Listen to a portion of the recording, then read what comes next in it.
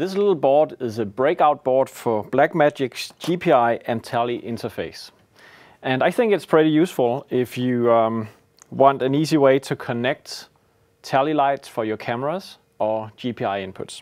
What it does is that it has a DB25 connector here that fits right here. And then it has Phoenix connectors that you can put in the end of your cables and connect directly right here.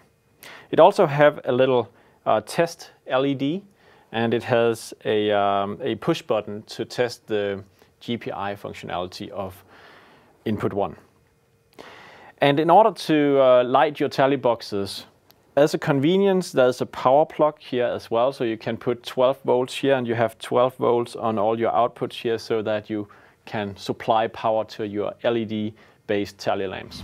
So I'm gonna connect some power to the Phoenix connector right here.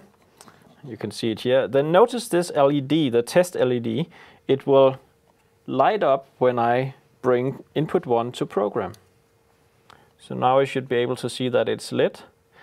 And we can now try to connect also this tally box of this camera, which is input 1. And we can connect it to connector number 1 right here with these Phoenix connectors, as you can see right here.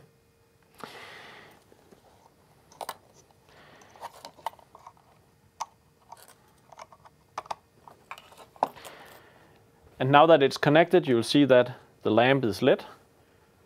Switch, it's not, it's lit again.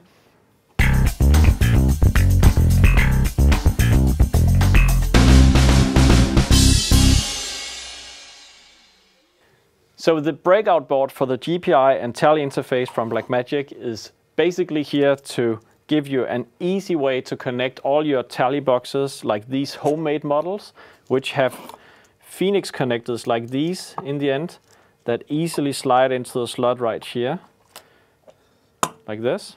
So when you switch your inputs, you have tally light for your camera operators.